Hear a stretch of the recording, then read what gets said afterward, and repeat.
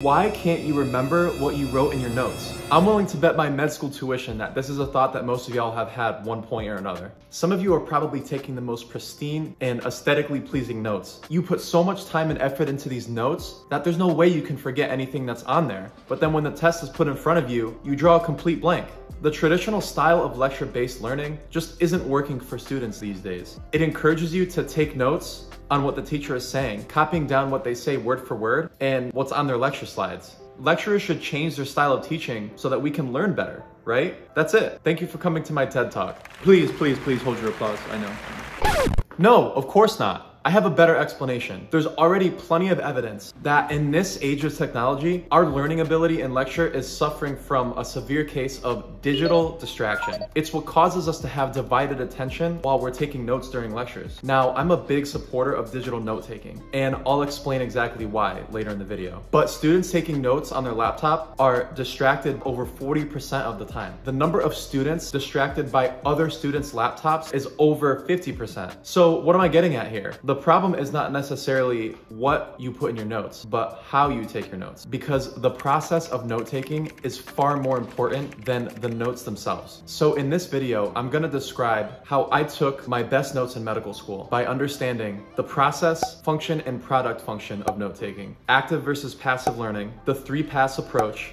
dual coding theory, the Feynman Technique, and the best note-taking apps to use. So let's get into it. Note-taking serves two purposes. There's the process function and the product function. The process function just refers to the short-term memory boost you get from the act of writing the notes. I'm sure you've experienced enhanced ability to remember what you're learning after writing it down. The product function refers to the physical notes themselves. It's what you save for future review, organization, and comprehension. But it's the process function of both taking and reviewing your notes that encodes the information into your brain. You might fall for the mental trap that if you don't take notes on every single detail, you'll lose or forget the material. But in today's education system with virtual lectures, downloadable PowerPoints, and YouTube University, you don't need to stress about that anymore. So many of you watching this video are smart as hell. You smart.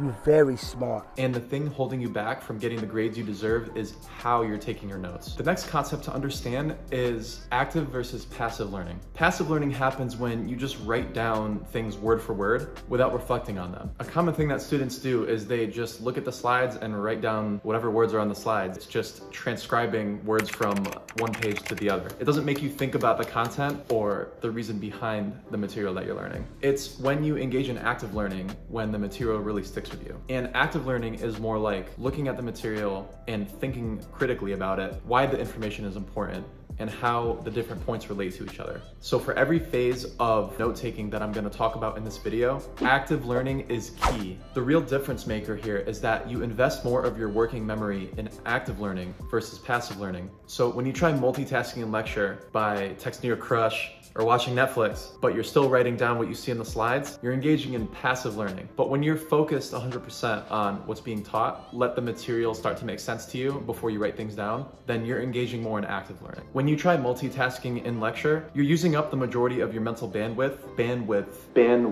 that you need in order to understand the concepts. For us, that bandwidth or working memory is very limited to begin with. Think about it this way. If your working memory was your Wi-Fi router, it would be like trying to load this YouTube video while your roommate is playing Call of Duty in the other room.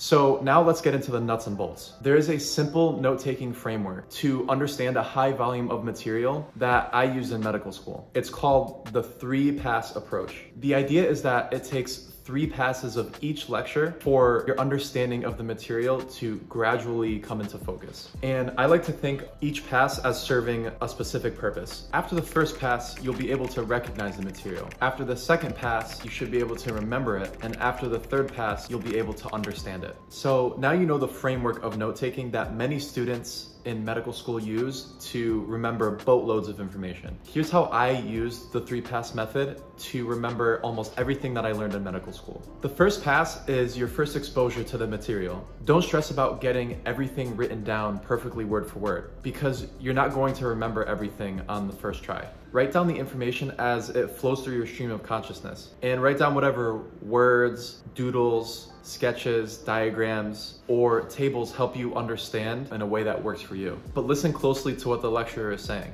If you allow yourself to get a decent understanding of what's being taught the first time around, it'll make it much easier to recall that later on while you're reviewing. Nowadays with virtual learning, lectures will often get posted online for you to review at home, and they'll give you the lecture slides to download as well. But if not, a nice trick is to make your own recording of the lecture. Lectures have a way of telling you what's important, either by their tone of voice or just by telling you straight up. These can be easy to miss if you're not paying attention to their body language because you're too busy trying to write down exactly what they're saying. Now, there are some important ways to make the note-taking process go much more smoothly, both for taking the notes and for reviewing the notes. Digital note-taking on a tablet or laptop is perfect for students who need to be mobile learners because you can access your notes from your laptop, tablet, or phone. With an app that syncs across all your devices, you can access your notes from anywhere. The best ones to use, in my opinion, are OneNote and Notability. It's so clutch to have access to your notes to either review them or add to them wherever you are on the go. Surveys of medical students have shown that digital note-taking apps have been really helpful for improving students' ability to review and remember their notes. So OneNote and Notability both allow writing, typing, creating tables, diagrams, and copy-pasting images from the internet or from the lecture itself. If you want, you can even upload PowerPoints and PDFs to both of these apps to assist with your note-taking. You can even upload your lecture slides to both of these apps. And I think one of the most important things is they both have a search function. In med school, I used OneNote because it was free for students, but now I actually prefer Notability in residency because it has a handy-dandy toolbar that's really simple and easy to use, and it also has handwriting to text conversion, which is super helpful even for my chicken scratch. And a nice trick to taking good notes quickly without using too much of your brain power is by using your own shorthand. I'll show you the kinds of shorthand I use that has helped me take notes 5 times faster. I use a lot of acronyms for long compound words that are commonly used in medicine. I use arrows for showing cause and effect of things. I learned this trick from my neuroscience specialty in college that shows this little triangle thingy for activating something and this little line for inhibiting something.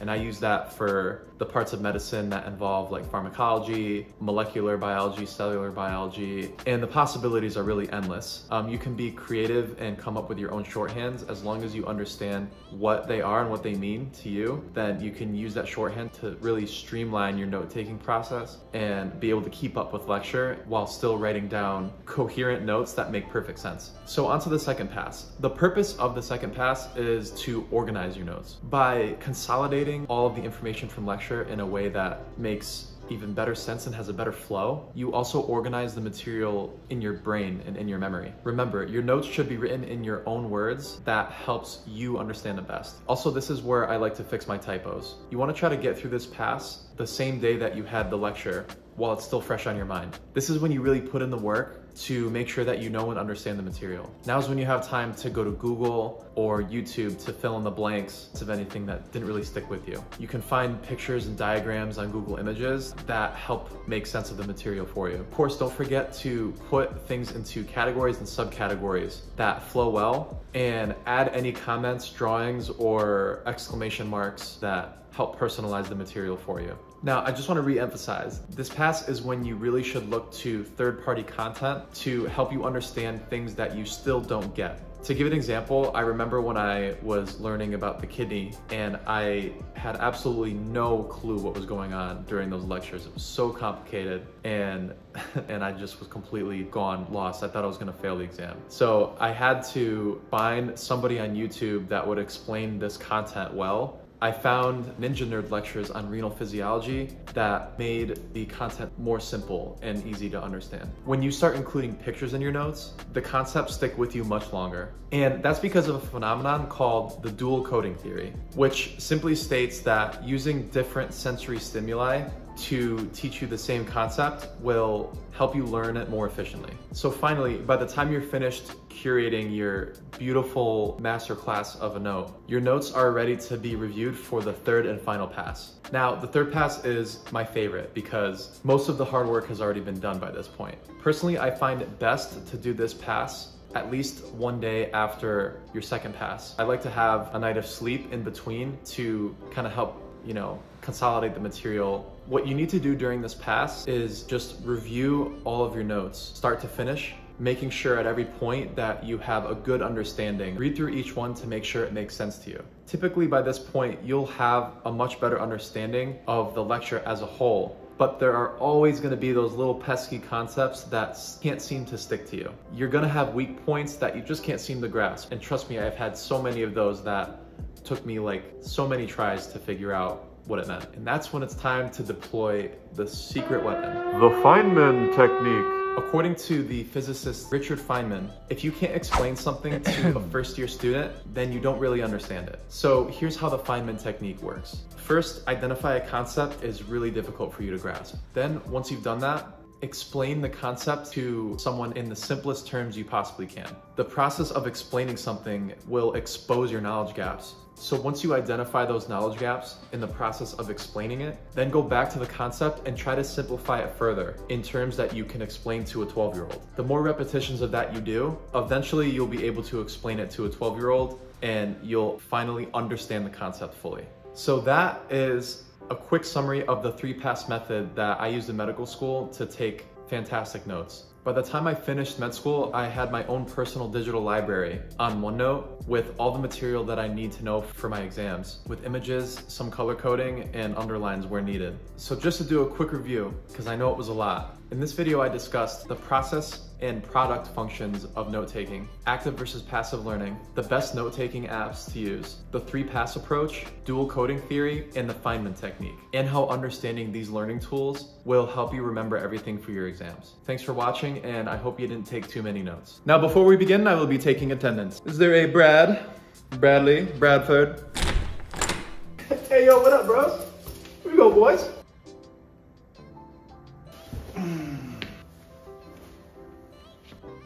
Bradford, I have a feeling this will be a long semester for you.